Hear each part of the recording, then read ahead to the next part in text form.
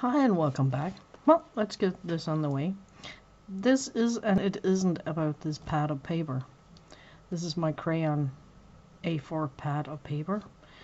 It had 30 sheets on it.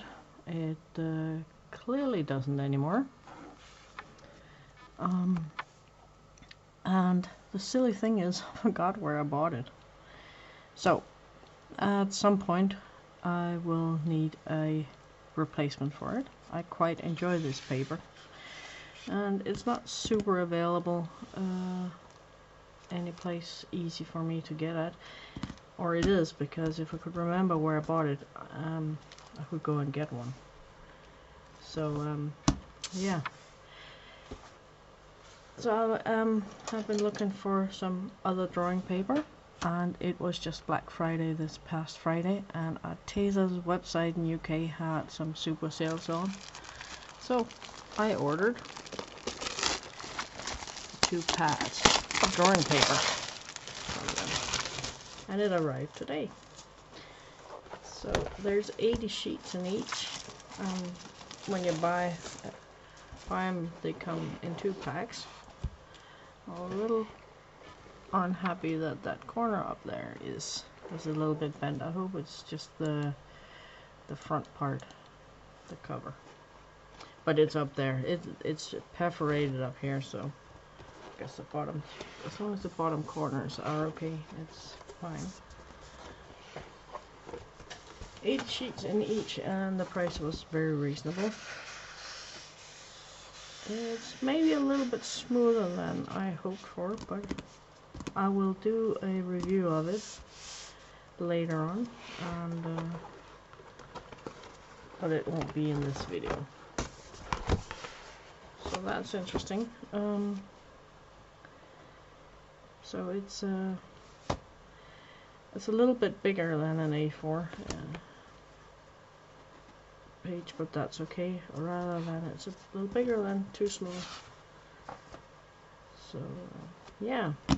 That's 180 pages. That should last me a while. That should last me until next year, plus the ones I got left on the other pad. So I'm good for drawing paper for a good long time. This is more coarse than the Arteza paper.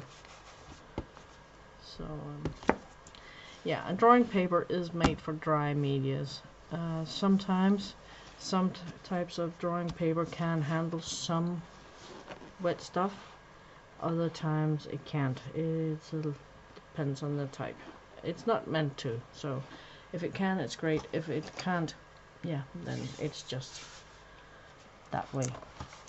And I also ordered the gouache. I know I obviously didn't go with the big 60 set. My budget is kind of very limited at the moment, and I didn't think I needed 60 colors. I can mix 60 colors out of this. So let's have a look at these. I've seen some reviews and they seem quite okay. I got their tube, a 24 set of their tube watercolors as well.